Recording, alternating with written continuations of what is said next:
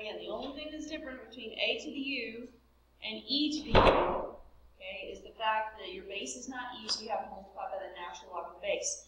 Technically, you can still do that with e to the u because the natural log of e is 1. Okay, so it's kind of like our chain rule when we technically don't have to do the chain rule, but we still could because the derivative of whatever it is 1. Now the second part is if you have a common log with a different base, so log base a of u. Now, I'm pretty sure before when I had you write this in your notes, the way that we approached this was we rewrote that log as the natural log of u over the natural log of a. And remember, the natural log of a is a constant. So then when we took the derivative of that, that was, we haven't taken the derivative yet. When we took the derivative, it was the derivative of, that's just the constant scalar multiple in front, so 1 over the natural log of a, times the derivative of the natural log of u is 1 over u, times u prime. So it's the same thing, okay? It's just straight up giving you the rule instead of looking at it as rewriting the natural logs, or rewriting the log as natural logs. Okay, so whichever way you want to approach it, it doesn't matter, you should get to the same conclusion.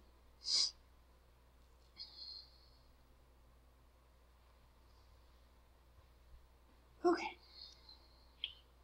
so let's look at some examples here. Let's find the derivative of each of these. If our expression is y is equal to 2 to the x, okay, y is equal to 2 to the x, then the derivative dy over dx is equal to the derivative of any exponential is itself times the natural log of the base, so times the natural log of 2 times the derivative of the exponent, which in this case is just 1.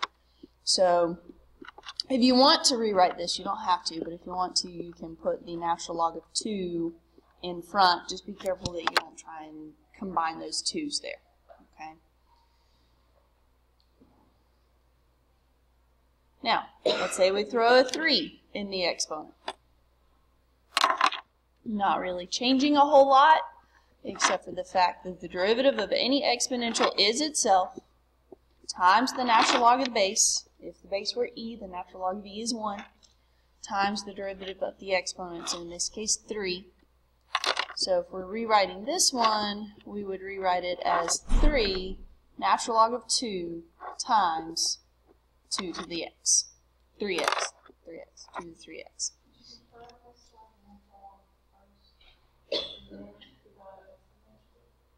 Yes. Okay. Say we have something like the common log base 10 of the cosine of x. Now, if you will remember back to pre-calculus and logarithms, usually if it were the common log base 10, the 10 is not there. Okay, remember the 10 is not usually written. Usually you would just see this as the log of cosine of x. Okay, I put it in there just to help us as we're learning this. Just know that that's understood to be a base of 10. So the derivative of this is 1 over the natural log of the base, base 10, times the expression inside the logarithm, so that would be times cosine of x, times the derivative of the inside. So the derivative of cosine is negative sine of x. Now, I would not be surprised at all to see this expressed as negative tangent of x over the natural log of 10. Okay, sine is in the numerator, cosine is in the denominator, sine over cosine is tangent. And it was negative sine, so it's negative tangent. I would not be surprised to see it expressed that way. Okay?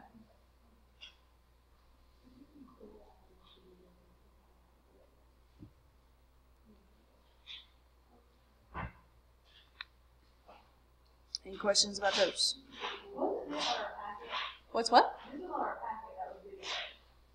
Yes, because we already did notes on these. I just hadn't explained it to you. We did it that day that I was not here, that I left that outline of notes for you to do when you took notes from the video. So let's look at some more examples here of some exponentials. Or are they really exponentials?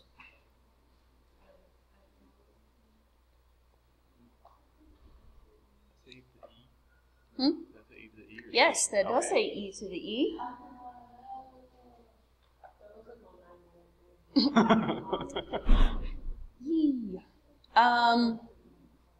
So let's think about this for a second. E to the e.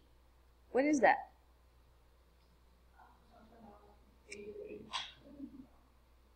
Is there a variable? No, it's not e squared. That'd be e times e. Is there a variable in this equation other than y? No. It's a constant.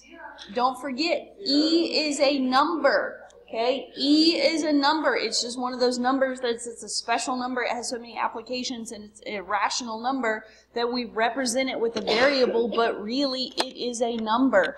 So we have a number raised to another number. So this is just a constant. So the derivative of any constant is 0. Ta-da! Yeah. Okay, the second one, y equals e to the x, well, that's the easy one, right? It's just e to the x. Its derivative is itself. Its integral is itself. Okay, now what about f? Y is equal to x to the e. How do we need to approach that? X to the e. It's a power rule. It's just the power rule, because your exponent is not a variable. Your exponent is a number, so that is a power rule.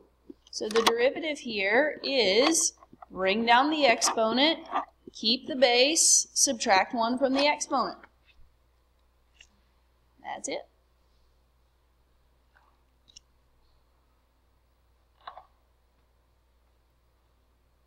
Now, how about this last one? Y is equal to x to the x.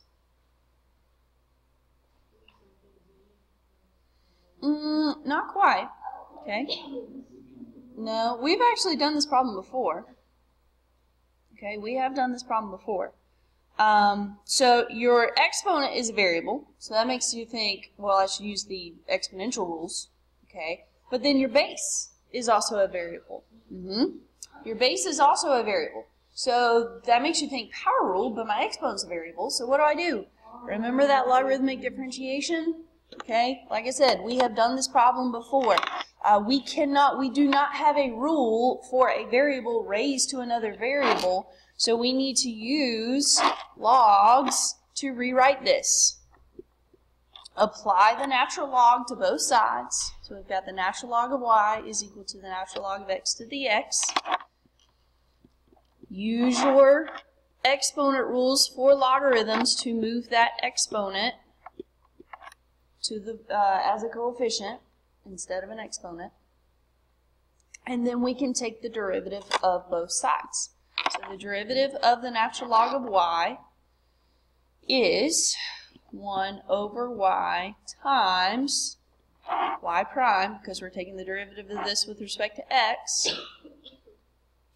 What do we have on the right side? Product rule. First times the derivative of the second plus derivative of the first times the second. So I'm going to keep that left side the same for the moment until I simplify on the right side. X times 1 over x is just 1. So we've got 1 plus the natural log of x on the right side, but we're trying to solve for the derivative. So we need to multiply both sides by y, the original expression. So y prime, or dy over dx here, is going to be x to the x times 1 plus the natural log of x. I can guarantee you will have a logarithmic differentiation problem on the exam. I can just about promise you will have one to do. like this. All right. So what about integration? Okay, what about integration? If we were trying to integrate a to the x, again, it's similar to differentiating. Okay, remember the integral of e to the x is e to the x. But whereas when we took the derivative of a to the x, we multiplied by the natural log of a. It makes sense that if we're taking the antiderivative, we multiply by the reciprocal of the natural log of the base.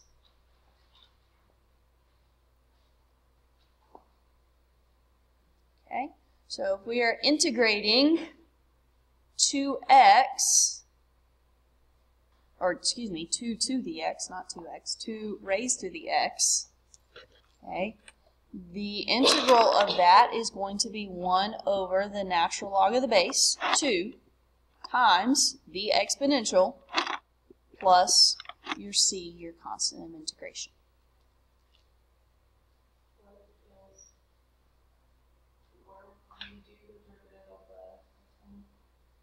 In the next one.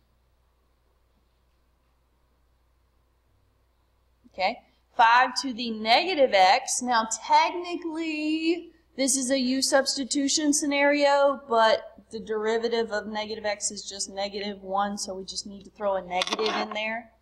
So the antiderivative of this would be negative 1 over the natural log of 5 times 5 to the negative x plus c.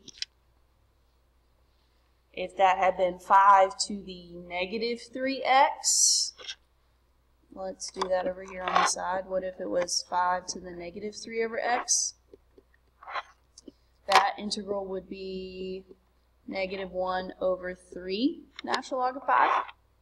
Okay, again, you could do the u substitution, but it's very simple u substitution. You know that you're going to end up having to move that 3 to the other side, so it's going to become 1/3.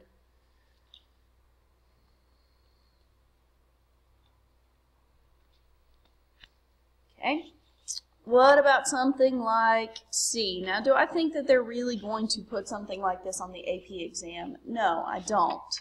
But the reason why I'm putting it on here is to make sure you're not just in the repetitive motion of just applying this rule to whatever problem I put up on the board. Because, what are we looking at right there? It's just a constant. It's just a constant. 3 cubed is 27, 5 squared is 25, so really we are looking at the integral from 0 to negative 2 of 2 with respect to x. So when we integrate that, what's the antiderivative of 2? 2x. So this is not even an exponential problem here. And it is backwards, but it's okay. We can, I mean, as long as we're just plugging in, it doesn't matter.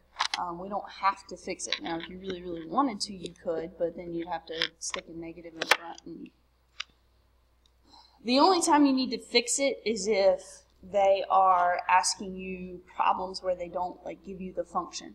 You know, if they told you that the integral from 0 to negative 2 of f of x dx is 5, and then they ask you a question about the integral from negative 2 to 4, then you would need to flip it around. So if you do have very backwards, you just do the same thing, it's still top line bottom. Yeah, yeah. You don't have to put negative 2. No, I wouldn't. I would just, since I know the function and I'm evaluating it, I'm just going to evaluate it like I evaluate any other definite integral. The only time I'm going to worry about flipping things around is like I was saying, is if we had an example where they just told me that the integral from 0 to negative 2 of f of x dx is equal to 5, and then let's say that they said that the integral from 0 to 3 is negative 1, and then they asked me, well, what is the integral from negative 2 to 3? Trying to write and think at the same time. That's when I have to flip it around. Okay?